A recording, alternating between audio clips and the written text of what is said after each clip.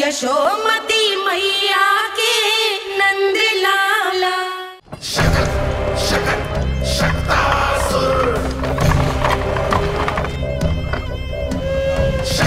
मैं आ तो गया यहाँ पर, परंतु नंद का वो मायावी बालक कहाँ है? शकट पर सवार होकर यहाँ तक तो आ गए, पर इतनी शीघ्र मुझ तक नहीं पहुँच पाओगे शकटासुर उत्कच।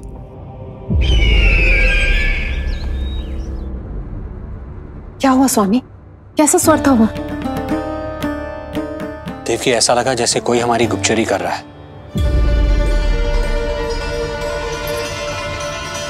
यदि कंस हम पर इस तरह दृष्टि बनाए हुए है, तो न जाने उसने मेरे पुत्र के पीछे किस किस को लगा रखा होगा।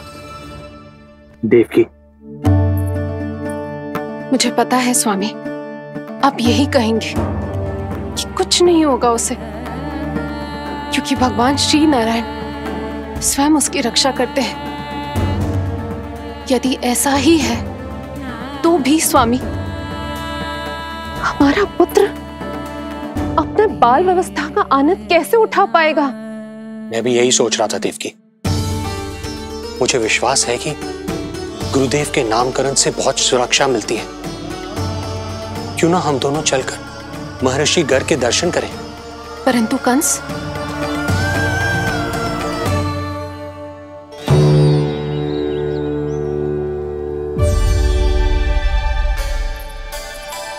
काका, ये फूल नंदलाला के लिए है? जी बेटिया। तो लाओ, ये मुझे दे दो, मैं नंदलाला के घर जा रही थी। जहाँ इच्छा विकट होती है, वहाँ झट से मार्ग मिल जाता है।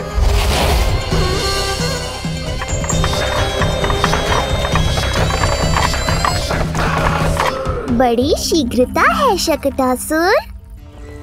नन्ना, जी देख मुझे क्या मिलो।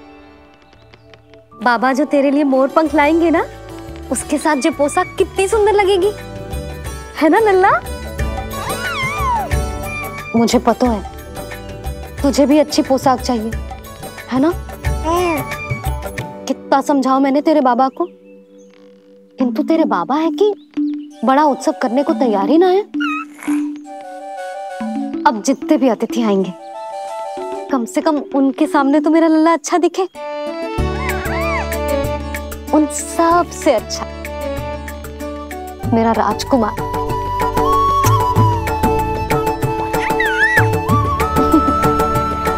एक अतिथि ऐसा भी है मैया, जो बिना बुलाए ही आने का प्रयास कर रहा है, पर इतनी शीघ्र नहीं आने दूंगा मैं उसे।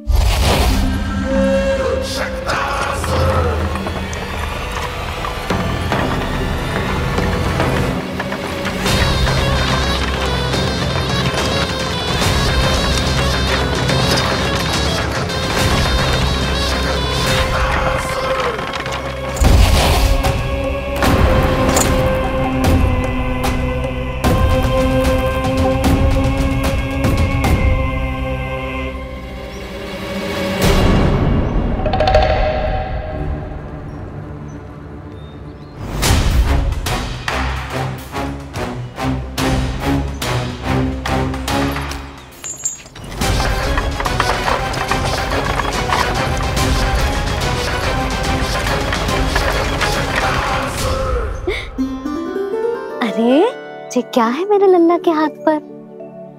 बालक है। अब जो चाहिए उसकी प्रार्थना कर और फूंक मार के उड़ा दे। रुक जा, मैं तेरे लिए प्रार्थना करती हूँ। तेरे बाबा को अपने लल्ला के मुकुट के लिए सुंदर सा मोर पंख मिल जाए।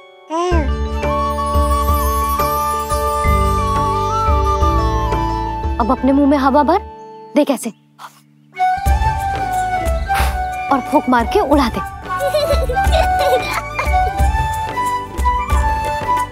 फूंक मारना लल्ला, कभी तो अपनी मैया की कहीं मान ले। मारते फूंक। बस इतनी सी बात मैया, अभी लो।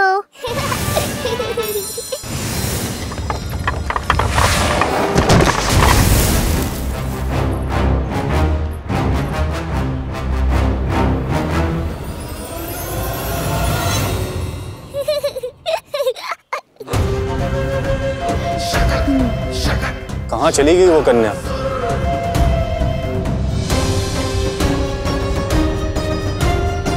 लगता है कहीं आसपास ही है नंद का घर। भाभी, ये कहाँ रखना है? जा उधर रख दे। हाँ।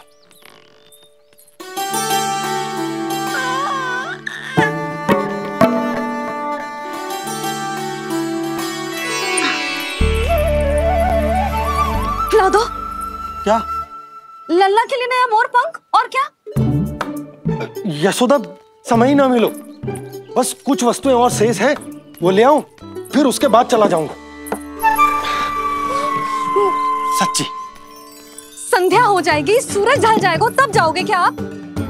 यशोदा, बस कुछ काम और हैं, वो कर लेने दो, फिर चला जाऊंगा। देख रहे हो ना लल्ला, देख रहे हो तू अपने बाबा को?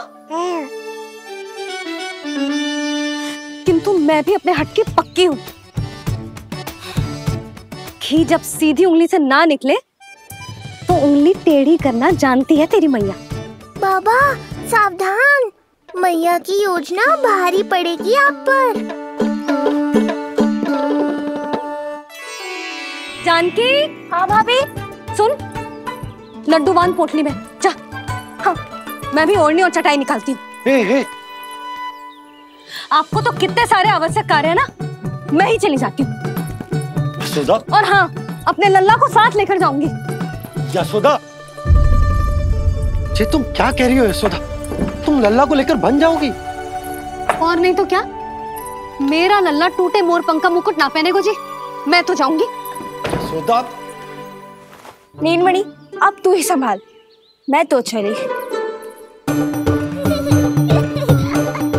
और ये लड्डू, चटाई, ओढ़नी, ये सब क्या है? तो आपको क्या लगता है, मैं भूमि पे बैठूंगी वन में, या फिर जब तक मोर पंख ना मिलेगा भूखे रहूंगी? यशोदा, तुम नील मणि को लेकर बन बन भटकोगी। अच्छा जी, तो बस नील मणि की चिंता है आपको, मेरी ना है। इससे पहले कि फिर से झगड़ा आरंभ हो, मुझे ही कुछ करना होगा। दोनों की चिंता, इसीलिए तो जाने से रोक रहा हूं। जाना तो पड़ेगा, चाहे मैं जाऊं या आप जाओ। मैंने कहीं ना, प्यासा ही चल के कुएं के पास जाता है, कुआं चल के प्यासे के पास ना आता, कुआं चल के प्यासे के पास ना आता, कुआं चल के प्यासे के पास ना आता। तब तो ऐसा ही होगा मैया। तो तुम ही बताओ, कैसे तुम्हें और लल्ला को मैं वन में अकेले जाने दूं? हाँ तो ठीक है, इतनी चिंता है तो चलो हमारे साथ। यशोदा, मेरी बात तो। नीलमणि,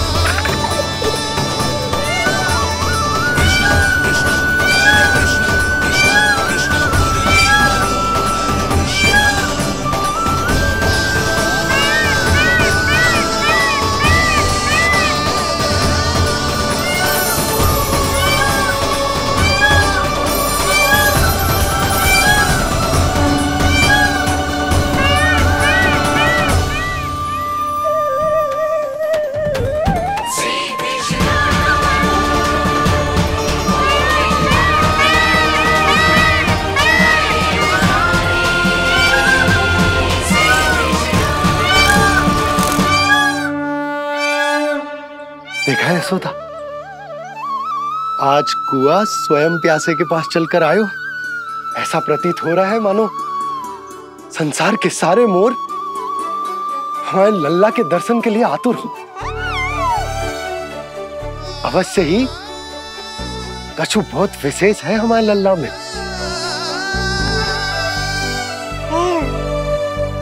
ये तो जो आप आलस कर रहे थे ना वन जाने के लिए, इसी कारण से नारायण ने सहायता की है हमारी। और कुछ भी उल्टा सीधा बोल के दृष्टि मत लगाओ।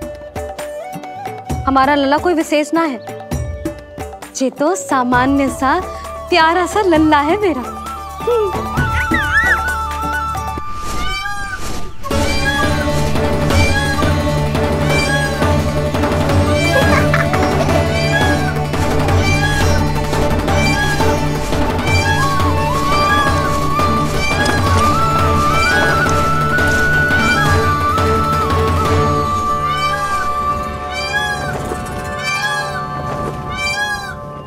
ये घर है या वन?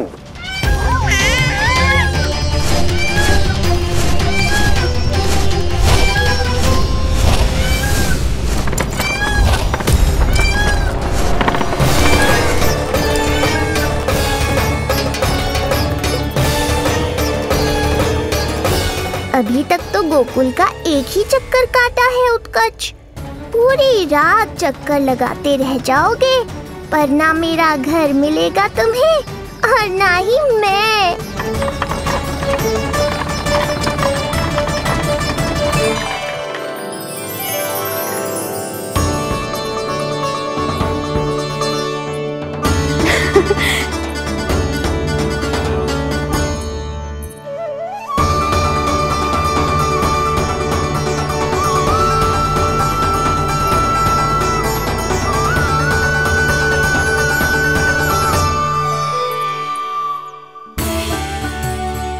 अब तैयारी ना करनी आपको? हाँ तो जाओ अपने सारे कार्य निपटाओ। मुझे मेरे लल्ला के मुकुट के लिए मोर पंख मिल गए। क्यों लल्ला, अच्छे लगे?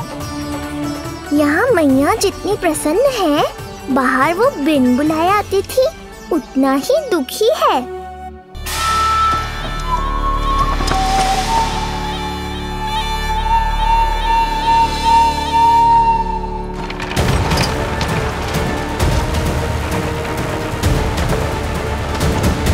तीन प्रहर व्यर्थ हो गए, न जाने कब मिलेगा नंद का घर।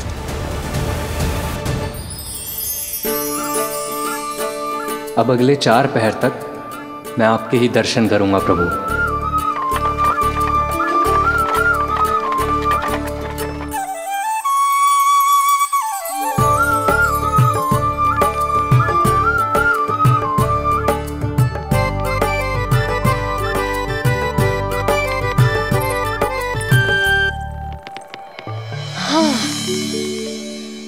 सारी तैयारी हो गई लल्ला, तेरा नया मुकुट भी बन गया।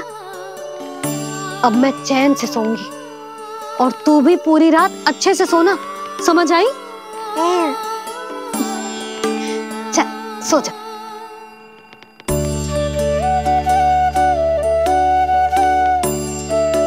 क्या हुआ, नींद ना आ रही? सो जा लल्ला, नहीं तो सुबह बहुत थका थका लगेगा तू। क्षमा करना मैया, उस अनचाहे अतिथि को पूरी रात भीतर आने से रोकना है मुझे। ना में सर क्यों हिला रहे हो? मैया की कहीं मान और आंखें बंद करके सो जा, तभी तो आएगी निद्रा देवी।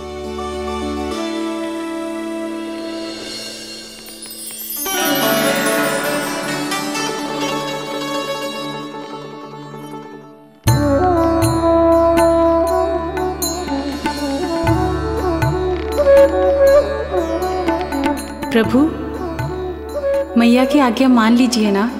निद्रा देवी? प्रभु, प्रतिदिन मैं इसी आशा में आती हूँ कि आप मुझे स्वयं में लीन होने देंगे और सच में सो जाएंगे, पर प्रतिदिन मुझे निराश होकर वापस लौटना पड़ता है। प्रभु, आपने तो सबको कुछ ना कुछ दिया है, मुझे स्वयं में लीन होने का सौभाग्य कब देंगे?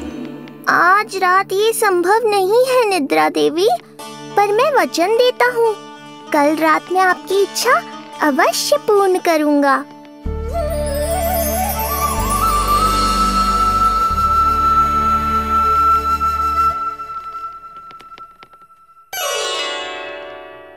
ऐसे क्या देख रहा है रे टुकुर टुकुर, जैसे किसी से बातें कर रहा हो? सो भी जा लल्ला, कितना सताएगा अपनी मैया को। मुझे पता है मैया, जब तक मैं सोने का स्वांग नहीं करूँगा आप भी नहीं सोएंगी।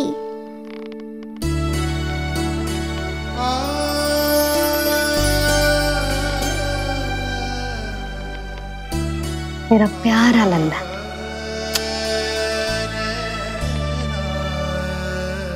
मैं निंद्रा देवी की दशा समझ सकता हूँ प्रभु। अमावस्या की रात जब मैं आपके दर्शन नहीं कर पाता, मैं भी बिल्कुल ऐसा ही अनुभव करता हूँ प्रभु।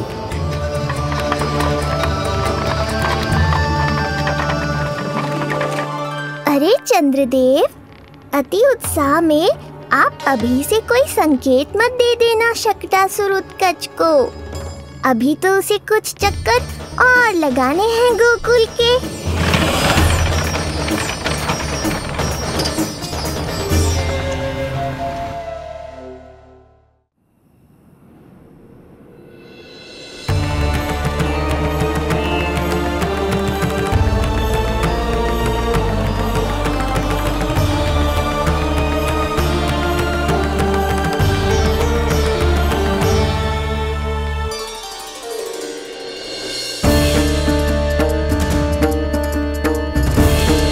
चंद्रदेव, आपका समय पूरा हुआ, अब मेरी बारी है।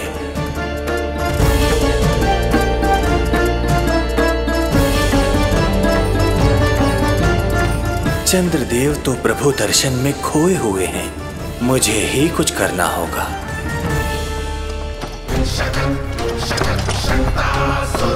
पिछले 7 प्रहर से लगभग 7 चक्कर लगा चुका हूँ गोकुल के। कहाँ है वो बालक और उसका घर? कैसे मिलेगा कोई संकेत? अब इसे संकेत देने का समय आ गया है।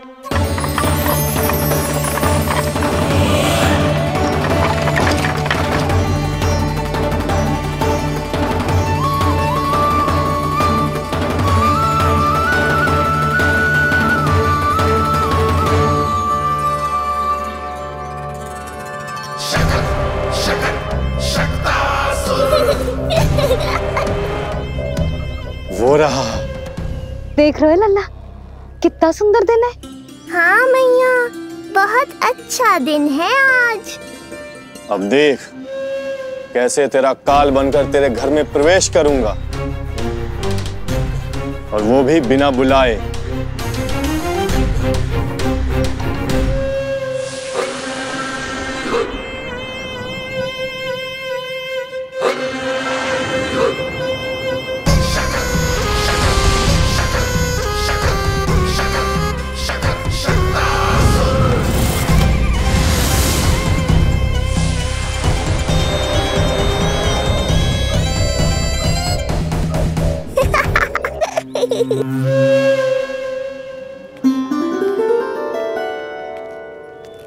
बड़ा आनंद आएगा जब नंद भवन की प्रसन्नता दुख में बदल जाएगी, जब हर्षोल्लास के इन स्वरों के स्थान पर चित्कारें गूंजेंगी। बड़ा आनंद आएगा।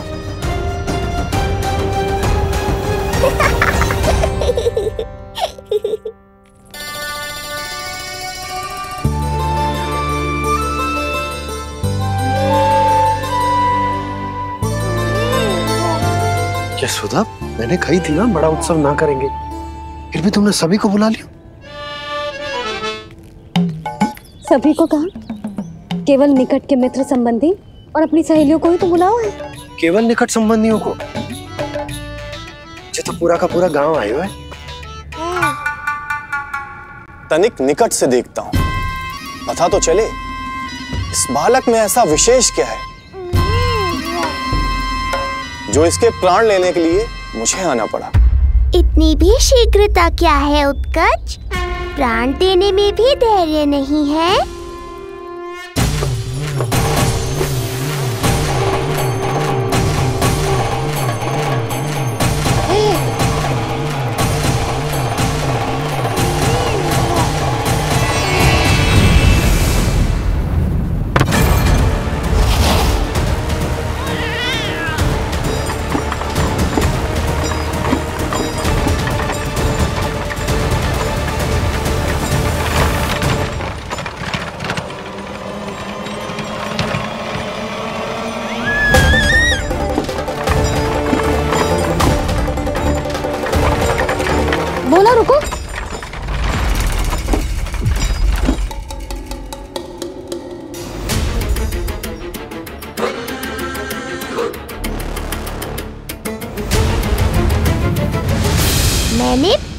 ही कहा था, शकट से तुम्हारा बहुत गहरा नाता जुड़ने वाला है। शकटासुर उत्कच। सुनो जी, उत्सव आरंभ होने को है, सब अतिथि आ गए। ये दोनों इतना सारा सामान लेके भीतर कहाँ चले आ रहे हैं? भोला बंसी, गाड़ी पीछे की ओर लेकर जाओ, अभी इनको उतारने का समय ना है।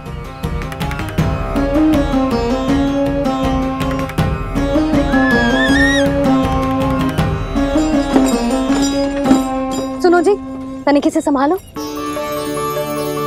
तुम कहाँ जा रही हो? पंडित जी के आने के समय हो गए। रोहिणी जीजी को तो बुला लो।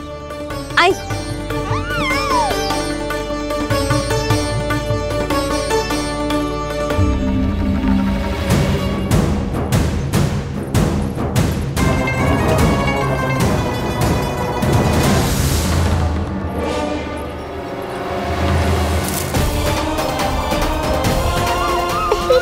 मैया हो तो ऐसी।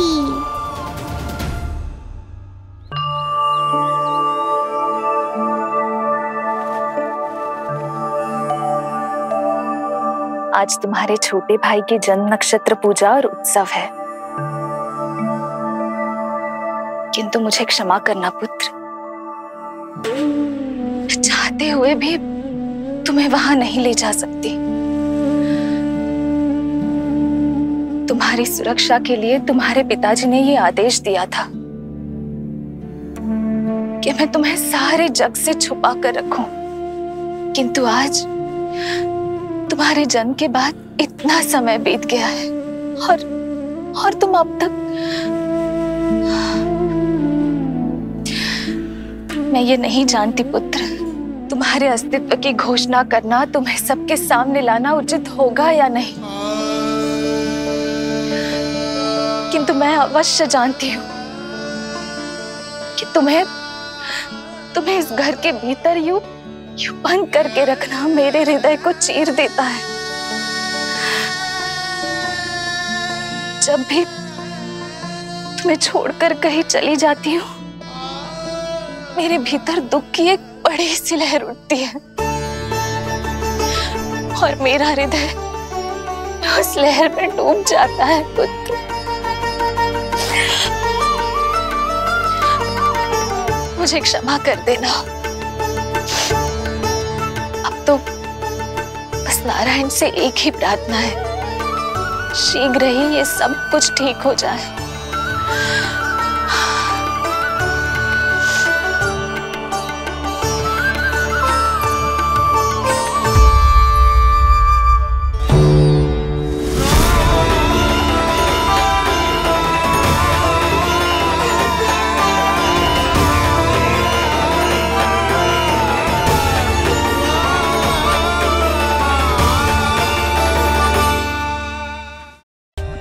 For more updates, subscribe to our channel, click the show links and enjoy watching the videos.